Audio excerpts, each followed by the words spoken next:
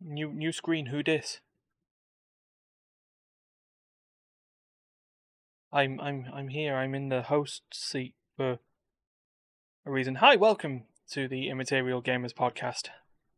It's your boy Ryan, and I am joined by Hello, your Ryan. boy. Oh, yep, it's Dariusz. Hello, Dariusz. Hello, everyone. Hello, welcome. And what the heck has happened to your screen? Just vamp for a second, Darius, while I do some magical. Oh yeah, it's probably because you've sat forward, not sat down. There you go.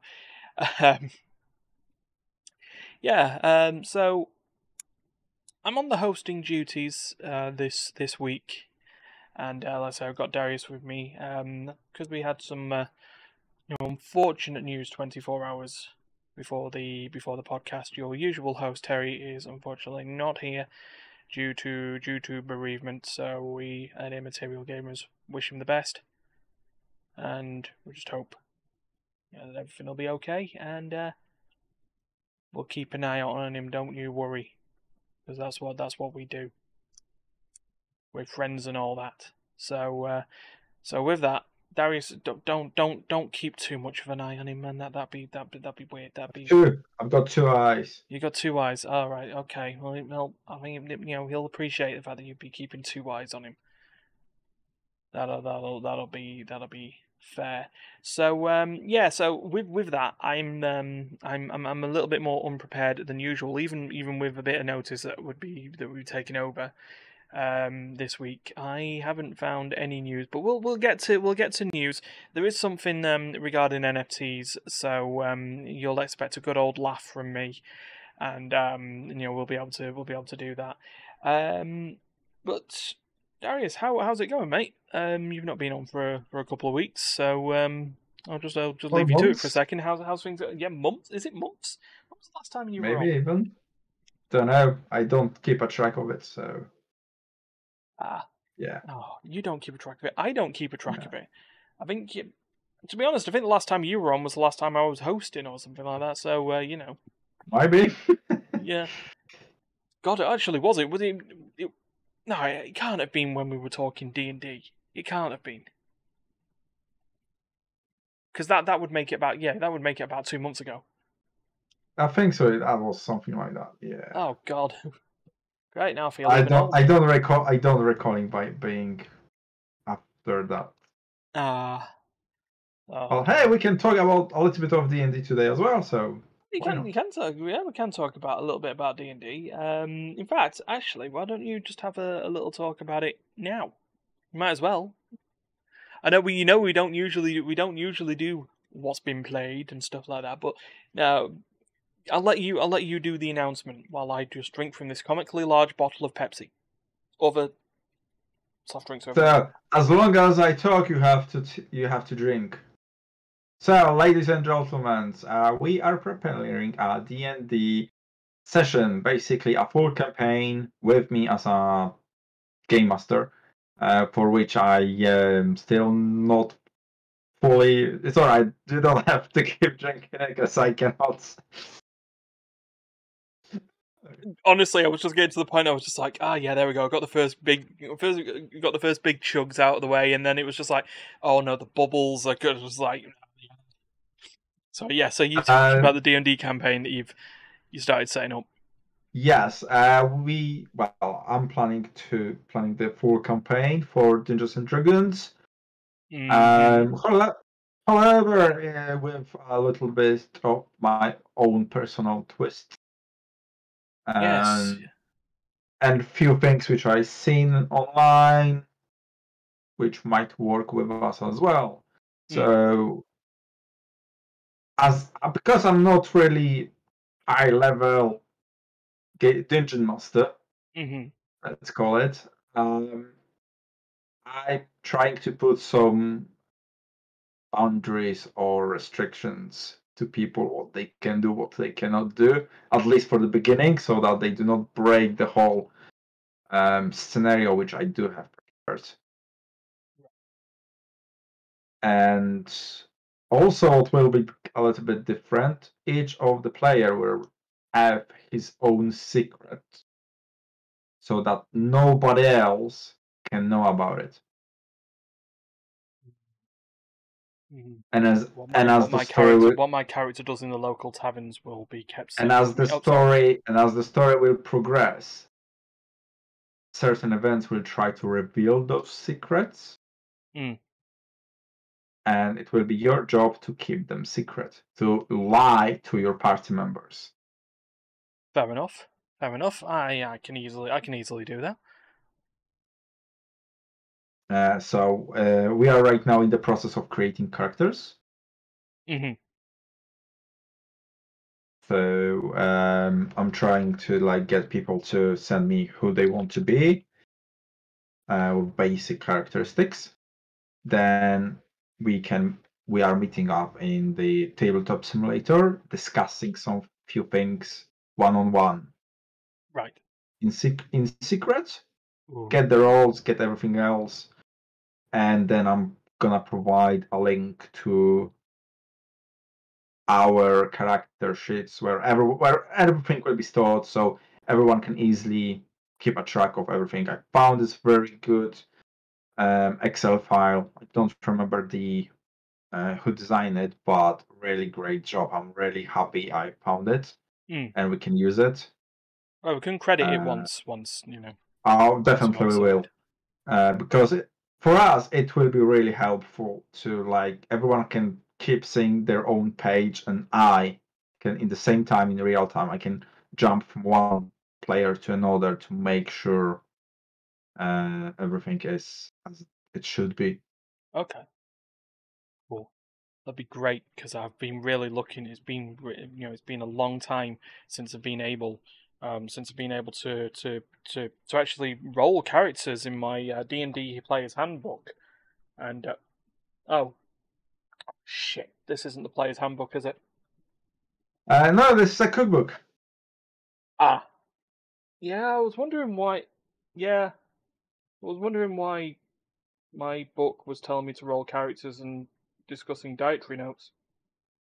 Anyway, sorry, that was one bad, what was one awful improvised joke that I did there. But we'll do it. By the way, just before we continue as well, Ryan's an arse in his own head. We discussed the reason why Terry's not here, but let's make it clear the bereavement also affects another immaterial gamer in the form of Duncan. So apologies about that. I'll just get that out of the way as well and cover that. And we wish them both well. So now that I feel foolish, there's not. So D&D, I'm really looking forward to that. I'm gonna actually have to look through your notes and what I can roll and stuff like that, and I will sort of get back to you as ASAP with that. As I've been a bit. Well, there is no rush. There is no yet set time when we want to start, and Yeah, also we need to like schedule on one certain day during the week when we want to participate in the story. yeah, we need to So sort of get that organised. See what will actually work. What will be either the best day or the least problematic day. exactly, yes. That's the Immaterial Gamers staple these days, isn't it? What day is everyone available? Okay, let me ask again. What day is everyone least likely to be not available? Um. So yeah, we'll go into that. But Dariusz, what you've been joining us recently Uh, in some did I? gameplay that's not D&D related. Yeah, no, Is no. is I mean, like, you've been joining us in something that is LOL related. That's what's been going on. well, I'm not happy about that. No Yeah, you're way. not happy about it, but you're doing it. You're joining us. Well, if there is no other game which I can play with you guys, then yeah. Well, yeah, we do try to organize stuff for play sessions, which now seems to have a regular time on a Friday these days. Now we generally start our play sessions at 8 p.m. GMT, or in this case 8 p.m. BST because clocks. That's our show where we play little party games or sort of just multiplayer games, either competitively or cooperatively. Recently, for the past couple of weeks, we've been playing Kill Squad, which is an up to 4-player twin stick shooter with melee characters, so it becomes a twin stick hack and slash. That sounds good. So that's something that we've been playing. We did it as a one-off play session. We were like, right, there's only 3 of us. What can we get that doesn't cost us all money?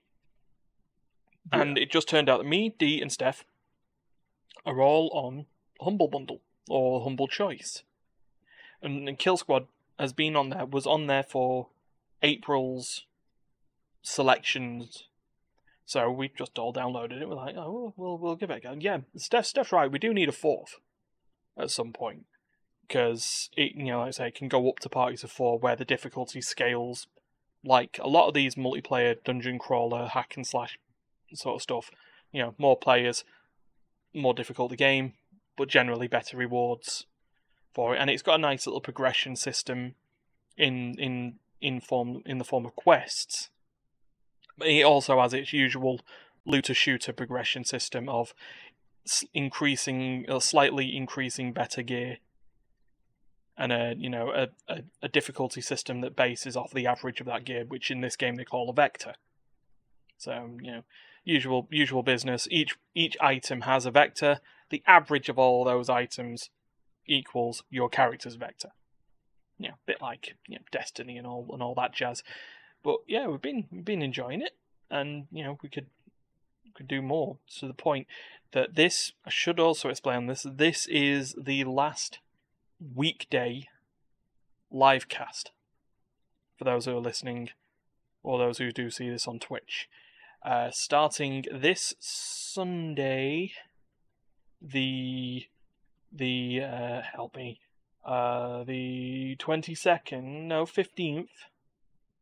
Yeah, this Sunday will be 15th. Yeah, thank you. This Sunday, the 15th of May, will be Livecast 197, and going forward, livecasts will be on Sundays. The VOD and the audio versions of the podcast will still be coming out on a Thursday every week. So it gives me even more time to just procrastinate and not download the copy of the VOD to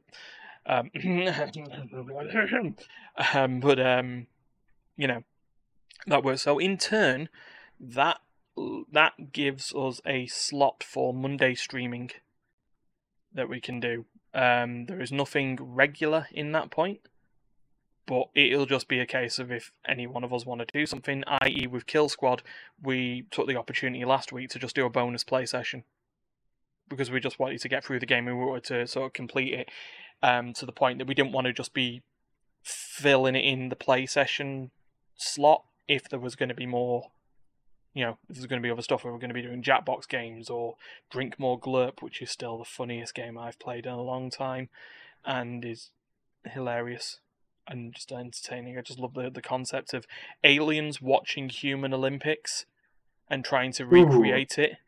But they misinterpreted how adverts and sponsors work. So they incorporate the sponsors into the events. So the big it plays a bit like QWOP in a sense. It's you play with a pad. You have to play with a pad. You can't play mouse and keyboard.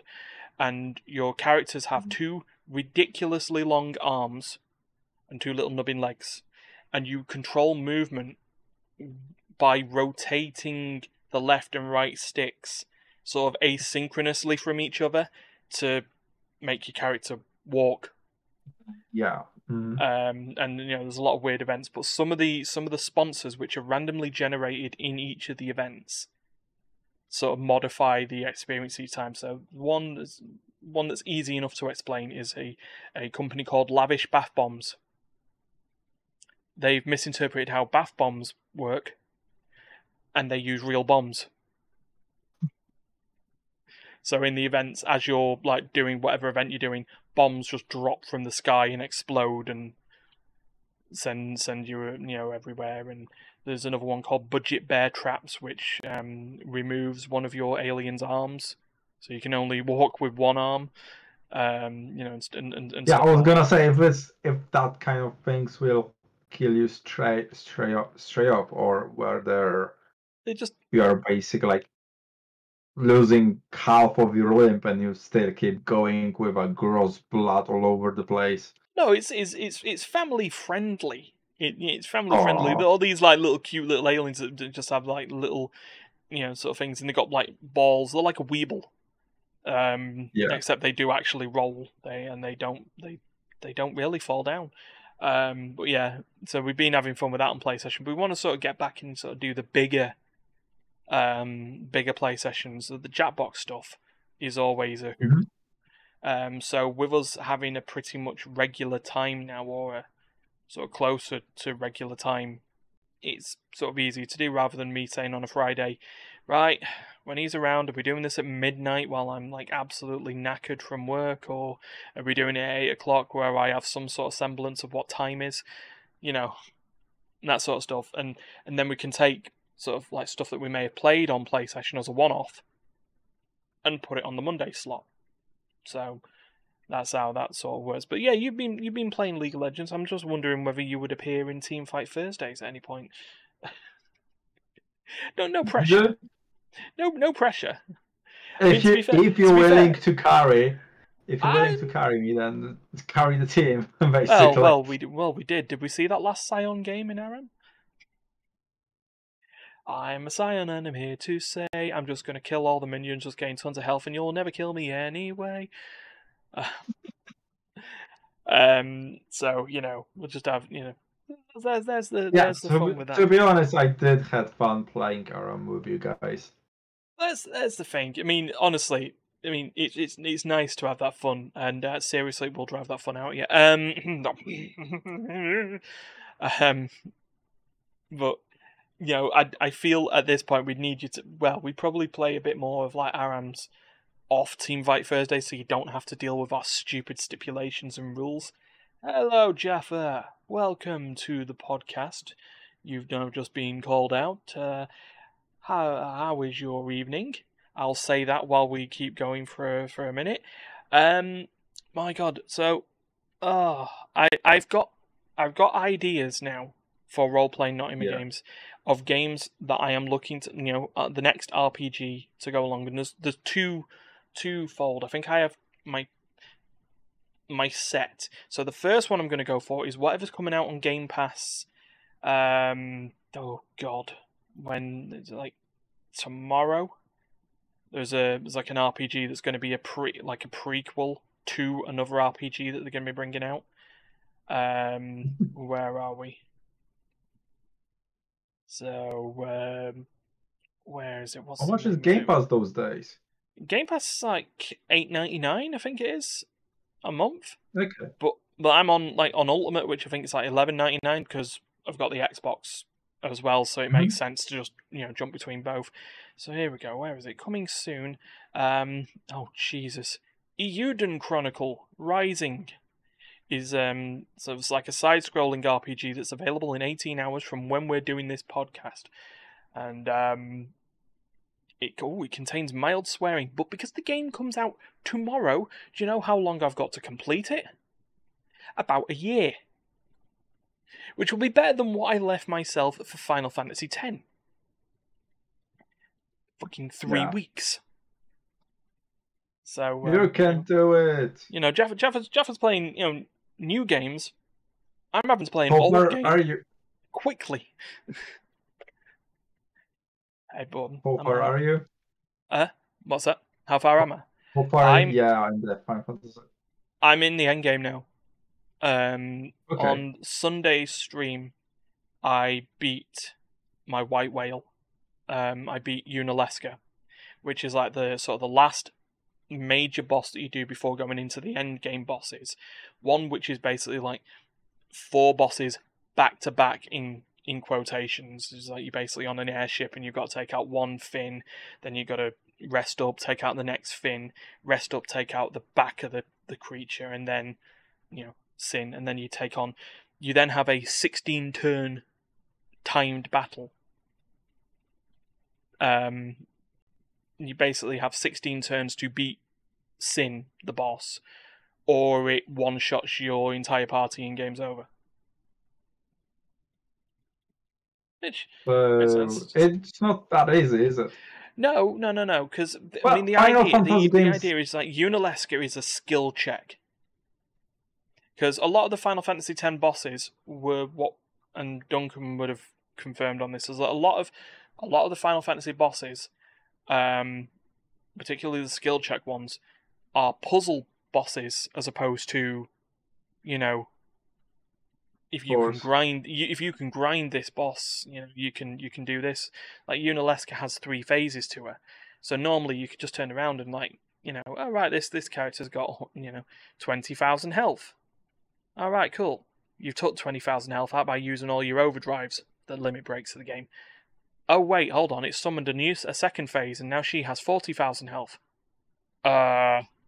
Well, my overdrive's gone. Oh no. What now?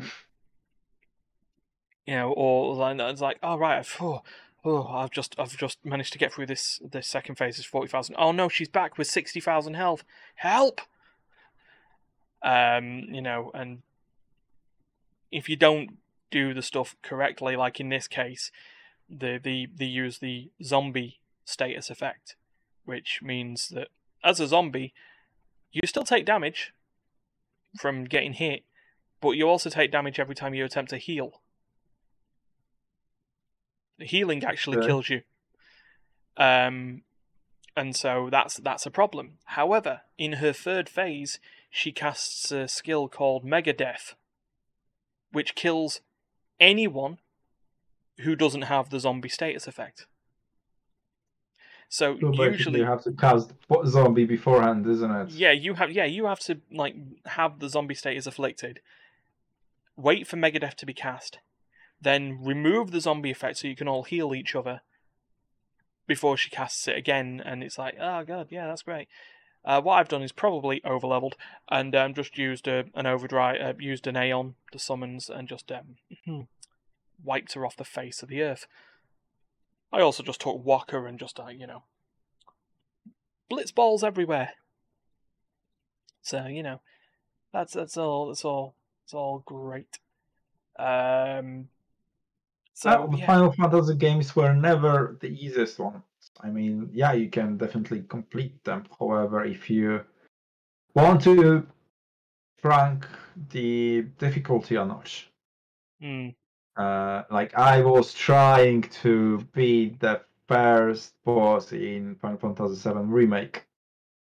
Final Fantasy VII Remake is like a different beast to 7 anyway.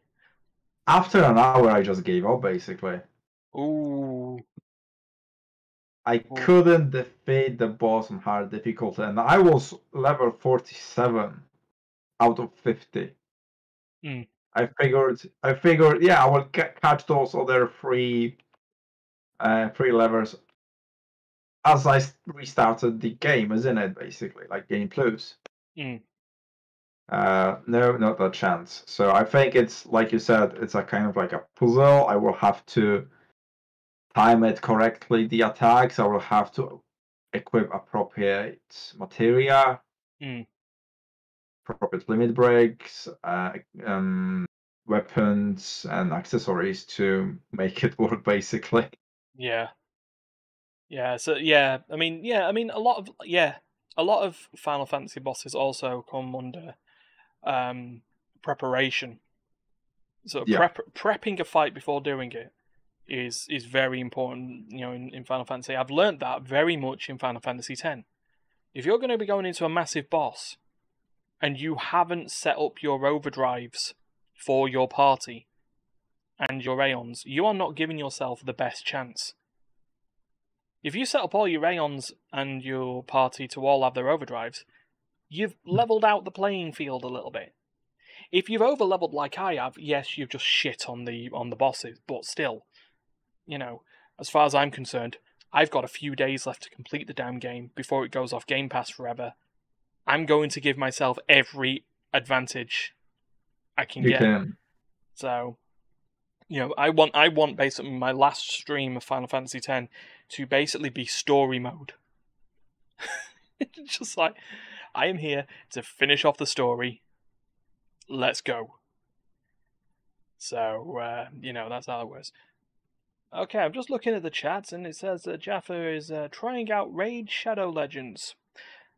I have also played Raid Shadow Legends. If you enjoy it, cool. For me, not so much.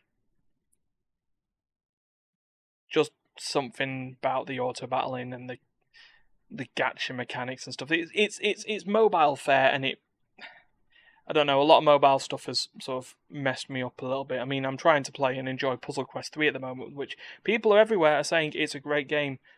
I think it's also a great game. Slowed down so much by, well, you don't have to pay for all these currencies, but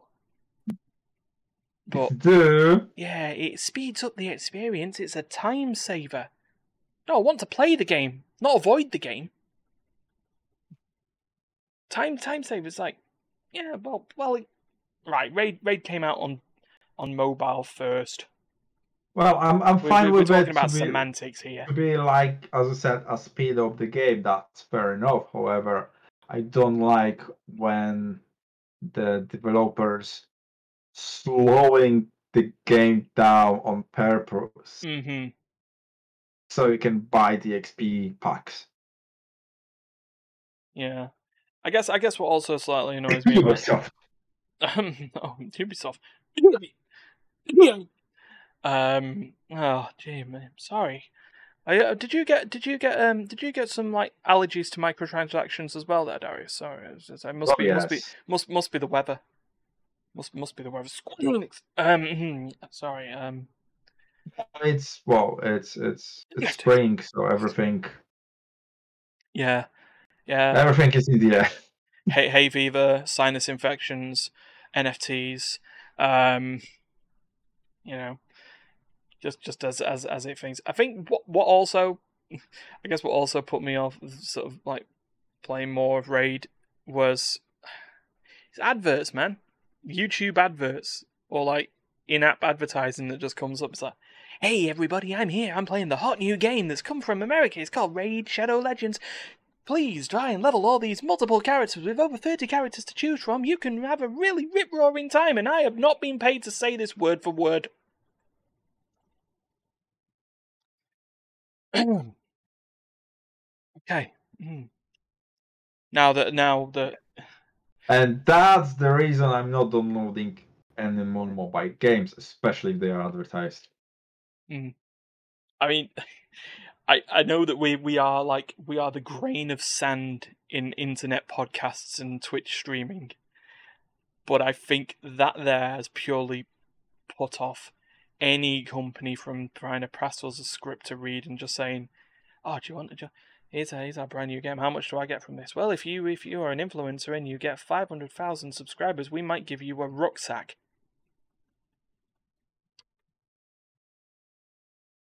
Yeah, the worst word on that is would. Is could. Second word is rucksack. Alright, Steffel shill. Steffel shill. So I would not mind getting a rucksack for saying, "Hey, this is a great game," as long as we will literally enjoy the game. Yeah, I apologize about the video screen there like that. Sorry, I was just trying to. There we go. I was just trying to bring up some sort of news. So you before we started the podcast, you talked about, because I said that because of lack of preparedness, I said I'd like brought up any news stories for this week, and you brought up the Square Enix NFT thing of them. Maybe you did. You talk about Square Enix selling off their studios. Oh yes, true. Yeah, yes. To join the blockchain craze. Embracer Group are basically looking at Square Enix and just going, we lowballed you an offer of 300 million and you said yes? Are you Are they mad? Are they mad? I mean, yeah, sure. We'll pay you 300 mil. You know, we're not going to be able to do anything with the makers of the highly successful Tomb Raider reboot.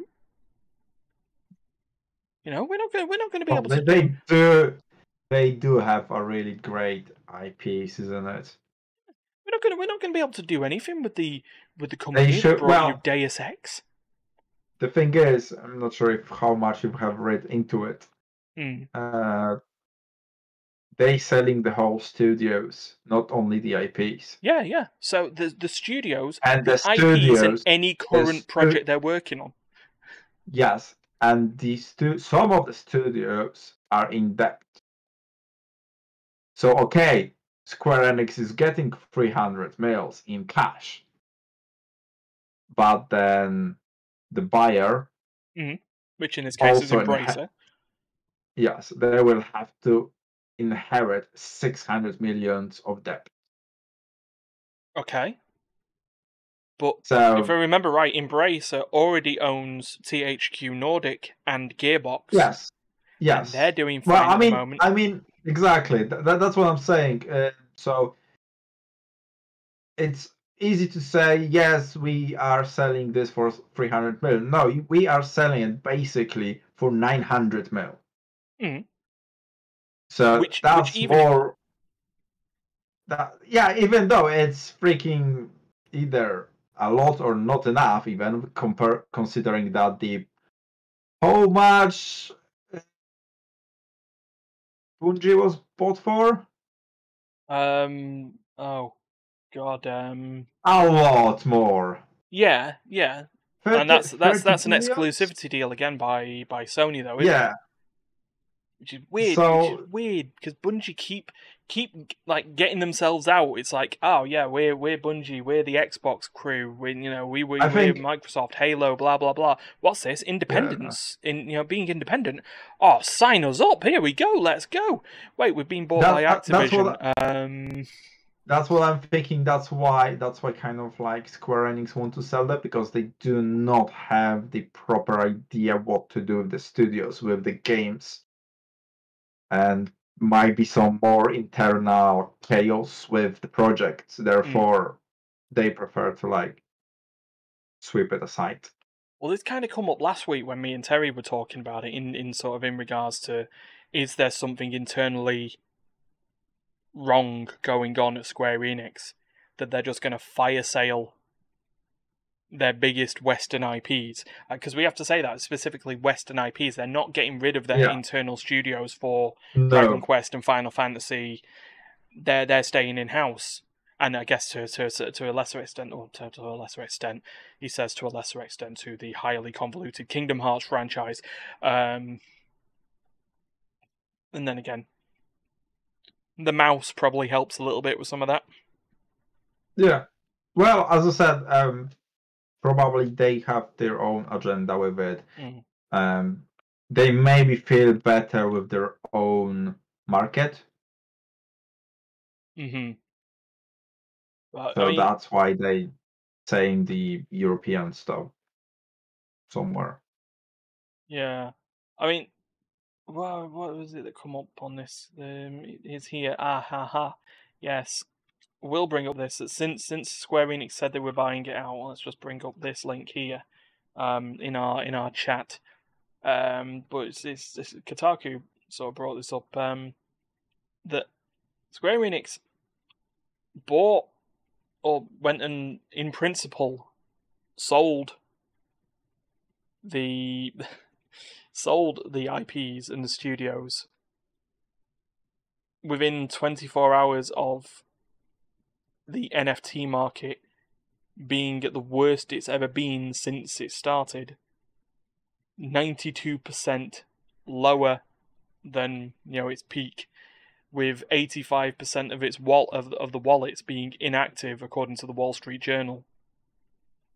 Nice. So in terms of timing, this could be the worst possible time that Square Enix could have could have done it. Because I think me and Terry discussed it on the day that the news came out that Square Enix were doing it. Because we did the podcast on the Tuesday, and yeah, by the Wednesday, what we had discussed was already outdated by Square Enix fucked up. It is basically the headline that you could have really put. Spinning newspaper logo, Square Enix blanked up. So, but yeah, so Jeff is in there just like THQ and Enix selling, yeah. So just like I said, just to give you the thing on that Square Enix were basically getting rid of Eidos Interactive, Crystal Dynamics, and who else would have been in that list? There would have been another studio that was in there. Yes, there was the third one. There were 3 studios. Eidos Montreal and Square Enix Montreal, which basically has to change its name. But now that frees up for a competent publisher to work with studios to make Deus Ex, Tomb Raider. I mean, I'll take it this way. I'll say it now. For as much as Square Enix absolutely dropped the fucking ball on Mankind Divided, I would love to see another sequel to that lineage of Deus Ex games. I actually quite enjoyed them. Oh yeah, especially with the new tech which we have right now. That might be really interesting to see anything. Yeah, so, I mean, as long as someone doesn't make it. Sorry, go on. I was gonna say something, but I bite my tongue. Oh, okay. I was gonna say, as long as they don't just sit there and just turn Deus Ex into a VR only experience, then I'm on board. But no, I was going to say they cannot get worse than Cyberpunk. However, the Cyberpunk is not bad game. It's overall. Yeah, they had really bad start. Yes, definitely the worst possible start ever. Oh yeah, but absolutely. On the contrary, I mean, in terms of, I know this thing is you're a big CD Projekt Red fan. But in terms of the actual game, it's good. It's not the best. It's not. It will not. It's not above Witcher 3. Definitely not. I was about to say. When your bar for comparing CD Projekt Red games is The Witcher 3. Yeah. Then it's it's a tough thing, and I'll say this as a person who couldn't quite get into Witcher 3. What little I played of it, I understood as a competent game and sort of good design. It just wasn't for me. Really, it's just that's just how it is. But no, see the thing is, I do love games with story. I prefer to playing single player games with big stories. So let's see on the PlayStation side, Beyond Two Soul, Heavy Rain, Detroit Become Human, all the Telltale game. That's what I'm here for, basically. So when they have a big story-driven games, I'm good. Yeah. So Witcher 3, yes, was a really great big story-driven game. Cyberpunk was not, but I still enjoyed playing it because I think that kind of like hacking cyberpunk theme, that was kind of like first I played cyberpunk kind of game. Yeah, like the sort of the world or the sort of concept. I've not played many of it. I did play a little bit of Deus Ex, however, I could not get into it. So after a few hours, I was just not that for me. Let's move to something different. So overall, it's like Cyberpunk is an interesting game. However, I do think once we will see a new Deus Ex,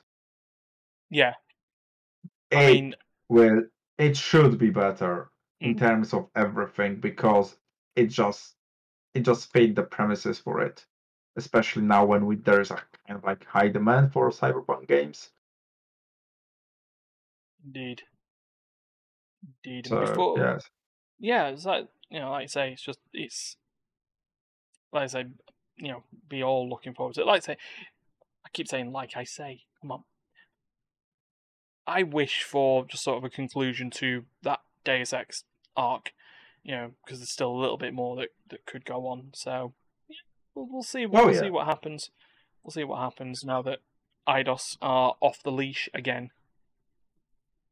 Then yes, cool. Exactly. I think that's a really good thing for developers, for studios, to be independent, to be able to do whatever they want. Because if you start putting the strings on creativity, you just get a mediocre results. Yeah. Because even the programmers, even the coders, they are artists in their own way. They like to express themselves in the code. So if you start, telling them, no, you cannot keep doing it, you have to change this, that. Okay, fine, I will do it because you're paying me, but I will not enjoy it. And if I am not enjoying it, it will be crap. We've got a Jaffa declaration here. Bring back Warhammer Online. Yeah, why not? You know what? I would have liked that. Bring back Warhammer Online, because what little I played of it during a very small beta test, I actually enjoyed. It's a shame that every other RPG now has sort of took the idea of public questing, because to me that was a sort of a unique experience that started for me with Warhammer Online. So the idea of doing your normal RPG stuff of going from A to B, collecting 5 bear asses and bringing them into, a quest giver, but the idea of events that would just appear on the map and for people to sort of join and take part and get rewards based on how well they contributed was a very novel notion. Then every RPG and their dog took the idea. Currently now you've got Rift, which does public events. You've got Final Fantasy XIV. They do Fates, which are basically public events, and stuff like that. So yeah, and also there was nothing better than having an orc just coming up and just saying, "Who's the boss? I'm the boss." So that'd be great. I mean, let's be honest, my username, my internet username of Not Him Again, is sort of inspired by two things. One, it was a name that when people saw me in World of Warcraft, they'd look at me and go, "Oh, not him again." But then when I've done subscriptions on Twitch and stuff like that, and you hear people shouting out, it's like, "Oh, look, it's not him again," and it's just like, yeah, there we go. That's words. And some people just go, "No, not no Timaya again." No to Meg again? It's like, no, it's not him again. It's like, what do you mean, not him again? It's like, it's just say, not him again, but has a Warhammer orc, and you've got it. Oh, not him again. It just works like that. Or because some people played WoW a lot, you just speak like you're what was it? Like a human builder. Job done. Not him again. Something you're doing. So so that's. So I assume that will be your name for your D&D character. Probably. Depends if I roll orc. We'll go half orc. Is that no? Please don't tell me that's in your restriction. You can choose who you want to be. You don't have to roll for it. Ah, cool. I could look at being like a half orc and just call him no Tim again. So no, what's your role now? I mean, there was the other one, the Immaterial Gamers joke. Now it's like, no, Tim again. So anyway, yeah, we move on. Before I move on to more news, by the way, I kind of got sidetracked a little bit because we were talking about my rush to complete Final Fantasy X. The other set of RPGs that I was looking at doing, I have Supergiant games on the brain at the moment. So I was just randomly listening because I was just trying to find some like music to listen to while at work, and I just started getting random video game soundtracks, and one of the soundtracks that came up was the Transistor soundtrack, and I was like, oh yeah, that's cool. I wonder if there's I wonder if there's a soundtrack for Bastion online. How many Yes, there is. How many games they have? Okay, they have quite a few. They have 4. Yeah, they have 4. I've played 3. Which one haven't you 'cause played? the Pyre. Same. Or at least It's I've not played it to completion like I played the other 3. Pyre don't like it's. I don't know. I'm not sold on the idea of that game. I'm not sure why. It just doesn't appeal to me that much. However, hey, this completed. Transistor 3/4 through. Bastion completed. God knows how many freaking times. Oh God, yeah. I did like Transistor, especially for the first time when I played it. However, I get to a certain point when it was too much of a puzzle to go forward, and I couldn't be asked googling at it how to beat a certain part. I was like 3/4 of the game, and if I would like to start redoing the game right now, I will have to start playing from the beginning because I don't freaking remember controllers or the story. Yeah. But that was. Yeah, we might do a challenge to that Transistor game. Well, this was. Well, I mean, yeah, this was the thing that I was looking at, and maybe this could fill the Monday slots or do something on this, because I was just considering I can always do with a co-pilot for role playing Not In My Game streams. There's so much actually that I've got in my head now. So then there's finishing off Kill Squad. There's doing the Danganronpa series with Andrea and Dee that we need to figure out at some point. And I'm now in my head, because my other idea for role playing Not In My Games after doing Euclid whatever you're doing, Iriden Chronicle, is to go through all the Supergiant games in order. Obviously, I'm never gonna technically finish Hades, but because it's a roguelike, it keeps going. But yeah, Bastion. God, I love that game. Transistor. I'm gonna be on the idea saying that I liked more than Bastion. Which is saying something. Which is saying something because I love Bastion. I love Bastion. I love the twist at the end. I'm not sure if there's similar twist in Transistor. I do have my idea what it can be. There is, there's good story beats. I'm trying to keep it so. Yeah, well, for you on it's there, it's really. I did really like the idea of Soul being trapped in the freaking Soul, basically. Yeah, in basically what is a giant sword-like hard drive. Yeah. But yeah, Pyre. I don't think I give a fair shot. So I'd like to sort of give it another go. I guess this is probably where you're sort of like where you were on this, is that it was so different to what had come before. In fact, and what come after. Because basically, let's go. Pyre, everything but Pyre is an action RPG of some sort. Pyre is, well, as the audio producer or the audio director at Supergiant, Darren Korb, said himself, it's basically wizard basketball. It's mythical wizard basketball. And it's different to all the others. It's not an action RPG, it's a sort of a sports strategy game with mystical overtones. Yeah. So, It just catching a glimpse of the trailer. Yeah. But, like what I did with the Mike Biffle games, because I did all but the John Wick game, which I may go back and actually just do. So I went through the entirety of the Biffle games catalogue, which was Thomas Was Alone, Volume, Subsurface, and Quarantine Circular, and then finished it off with the Solitaire Conspiracy, which is just very weird because sort of every single one of those games is completely different. Thomas Was Alone was a platformer involving, four-sided shapes with personalities and names, which was just a sort of an odd thing. Volume was a stealth game based off, or sort of a futuristic retelling of Robin Hood.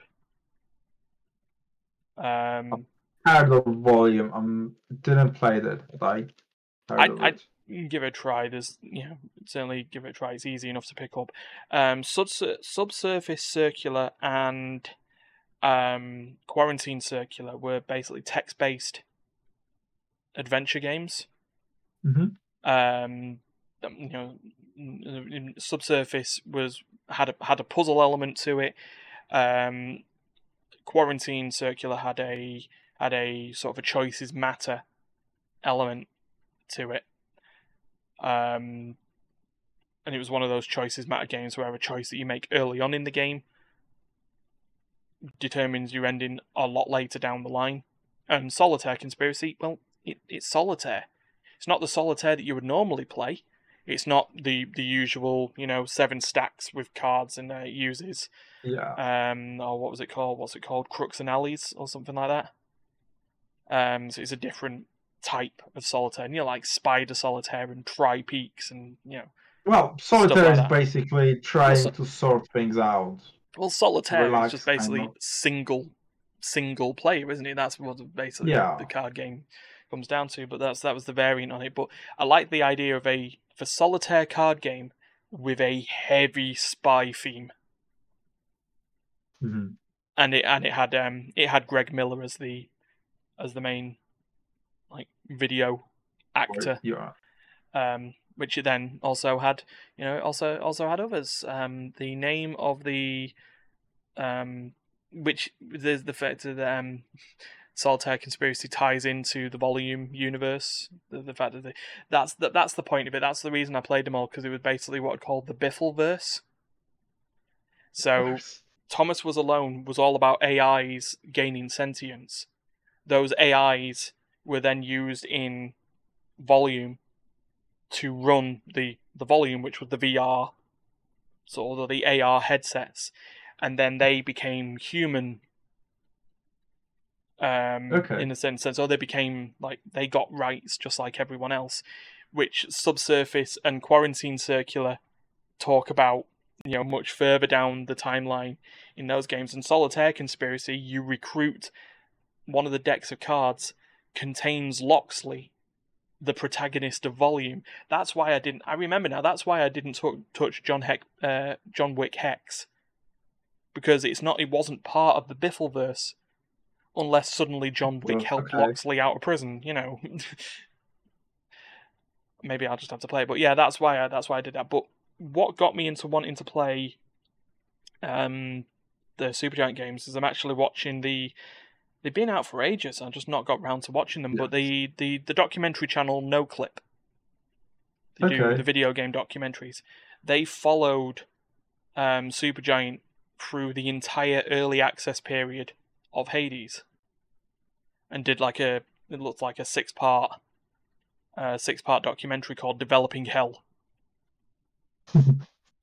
Which I like the sort of the I like the context of it. It's just like, oh no, look, it's like development hell. No, they're just developing hell because Hades and stuff. It's in hell. So I was like, I'm in the middle of the second episode of that, where they're sort of talking about, they've just launched the game secretly because they didn't announce anything until it appeared on the Game Awards. And then they're in the episode just talking about their patching cycle, because it's the first time they've ever done something like this, because they explain with all the 3 games beforehand, it was basically produce it, take a whole load of time doing it, then ship it. There you go. And then patch it, when there's anything broken. It was a completely different experience for this 20-person studio to be going through the early access route, when that's something that probably studios their size would have started with their first games, not what they did 4 games down the line. So I sort of, enjoyed watching that a little bit. I mean, I think Hades is also more complex than the games beforehand. Maybe that's why they kind of released it on the early access, so that people play it. Let's hear the feedback. Let's see what's wrong with the game, what's broken, and keep fixing as we go. Because, as you said, 20 people studio, and Hades is a very complex game because you have lost, how do you call them, buffs? Yeah, that boons, I think they call them, don't they? Boons, there you Boons. go. Yeah, Well, so they yeah, had to literally make sure that one do not break the other. Well, let's And think of it this way. sometimes you can do many you can simulate it a lot on Excel or any other kind of like calculating application. However, once you give it to the people, they always find things to break. Yeah. Well, I mean, the thing that I had on this, what made Hades more complicated than anything that came before it, was when you think Supergiant Games, what's the sort of the thing that you think of? What's the first thing you think of when it comes to them? And for me, it's basically reactive narration. And yeah. So it's this sort of like the idea of being told parts of the story as you experience it, as opposed to just this linear sort of narration. And so Bastion, there's reactive bits that you may never hear because you may never fall off the map. So Rux, the narrator on that, won't explain. Oh, and the kid just fell to his death. Oh, I'm kidding. And stuff like that. And Transistor had the same sort of narration that you were basically being guided through the game as you went. Pyre made things a little bit more complex because of the sort of the whole idea of the game. You're this person who's been exiled for the crime of being able to read. Your character is called the Reader. So it's like your crime. You are punished to life in exile in this underworld. Because how dare you know how to read? How are we supposed to control someone who can actually read our laws? But you recruit the other exiles in the game and you play this wizard dodgeball, wizard basketball thing with the idea that once you complete it, if you successfully complete it, one of the exiles that you've been nurturing and coaching can then go back into the overworld for the purpose of starting a revolution and ending this stupid practice.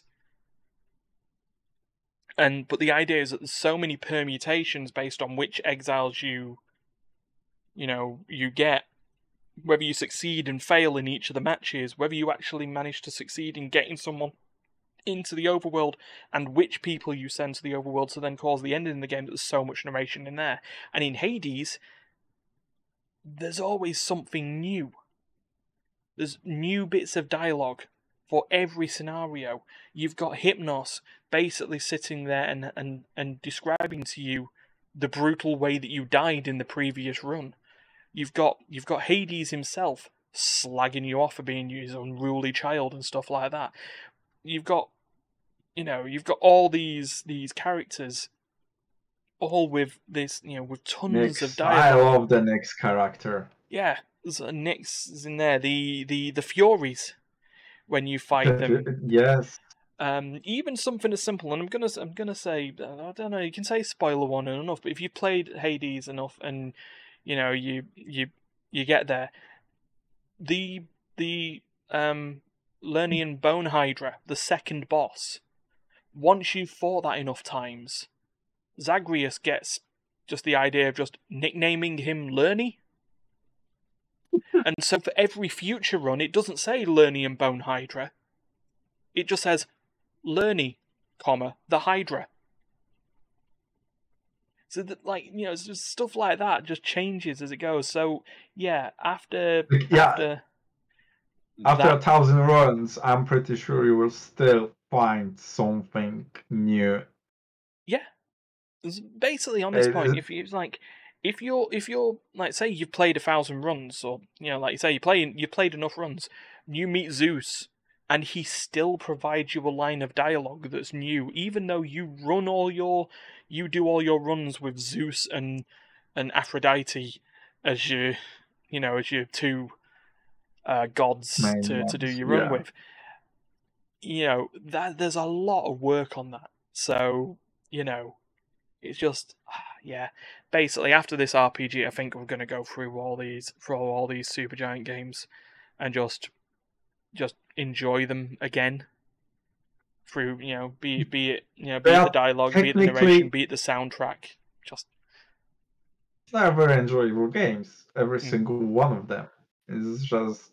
Yeah, like I said, like Pyre just didn't work for us, but No. I'm more than happy to give it another shot. Hey, was a basketball shot. Right, so we are overrunning on this podcast, so I'm going to do. Oh yes, we are. So I'm just going to do one very very quick piece of news. I'm not going to talk about the NFT Bored Ape stuff because remember when it comes to NFTs, we do this.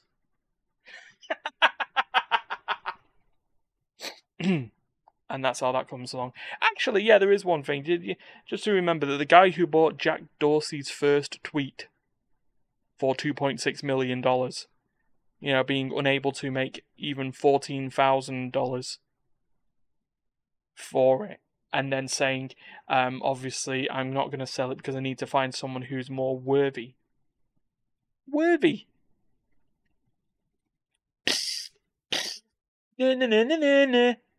Fucking what? And don't even try. And if this ends up somewhere in the internet, it'll be on the internet somewhere. If some NFT crypto bro finds this and goes, you just don't know the benefits of NFTs, and if you can't provide me with one single benefit, why should I care? Smug face enabled. Anyway, this is on that bombshell. Well, very very quickly, this is a very odd one. I'm going to add it to the list. Basically, how's the way of saying this? Personal opinion. Abortion rights are human rights. Simple enough. Wordle. We know that game. Wordle, the game where you had to guess a 5-letter word, and then if you got the letters correct, it would put them in the right place, and you had 6 attempts to get the 5-letter word. Well, it turns out the New York Times, and this was in the PC Gamer article an hour ago, but this appeared on Sky News earlier on this afternoon. The original answer had to be changed. The original word, the New York Times had to change it due to the fact that the word for today was going to be fetus. The New York Times changed this answer due to the current ongoing row between the Supreme Court and sane, well-adjusted human beings in regards to overturning their anti-abortion legislation or the anti-illegal abortion legislation. So Supreme Court fucked up people's Wordle, just like they're fucking up people's lives.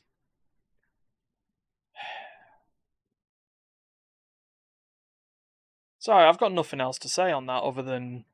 No, there's nothing else to say. Other than human rights. Though I guess there is the one thing I'll leave on this. There was someone who posted a tweet that that talked about.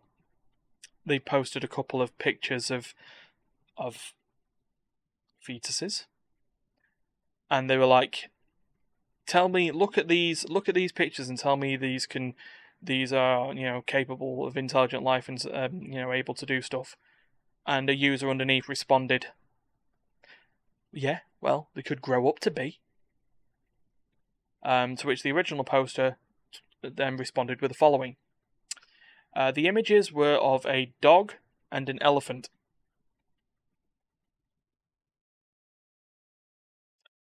And on that bombshell, it's time to move to actually our very, very last feature of the thing. Very quickly, here it is. It's a recurring feature. Has anyone here played Elden Ring this week? Sorry, that's because it was just online. Yeah, it's the has anyone here played Elden Ring this week? Dariusz? No. Ah, cool. Well, what I'd like to say is also no, because the price point's not there yet. So that was our feature. Has anyone here played Elden Ring this week? So seriously, that's your excuse? Price point? Yeah, price point, because I'm not paying massively full price for a game that I would probably get frustrated off and throw. Metaphorically speaking, because everything's a freaking download these days. So Yeah, I guess I just have more fun watching people plug on through that game. People are damn sight more patient than me, and succeed. So that's how that works. Right there, enough false finishes. We're going to wrap the podcast up. So if you enjoyed this, please, share it round the world. If you've just come in and saw what the hell is this, but you want to see more of it, please, give us a follow on Twitch, and you'll know when we're going live. We pretty much have a stream almost every day of the week. Probably starting from next week, we'll most likely have a stream of some sort every day of the week, between our group of crazy human beings. And if you are watching this on YouTube instead, you can always, go to the Twitch afterwards. But we do have a YouTube where we put the VODs of the games up, plus some original Let's Play series as well. So still currently, there's Duncan and Andrea doing a run-through of Super Mario Odyssey in a speedrun attempt. Not an official speedrun attempt, but a speedrun attempt. And there's me still plugging through all the Mass Effect trilogy. Getting near the end of Mass Effect 2 now. I've almost recruited everyone. And Dariusz? And soon, D&D. Soon D&D, when we can figure it out and get that all sorted. But yeah, we stream different games all throughout the week with variety stuff, So yeah, and the podcast in audio form is available everywhere you can get a podcast. Pretty simple. So from myself and Dariusz, have a very good week. Day. And our next live podcast, like we say, the next live cast will be on Sunday, the 15th of May. In the next 6 days. Yeah. So we'll see you later, guys. Toodaloo.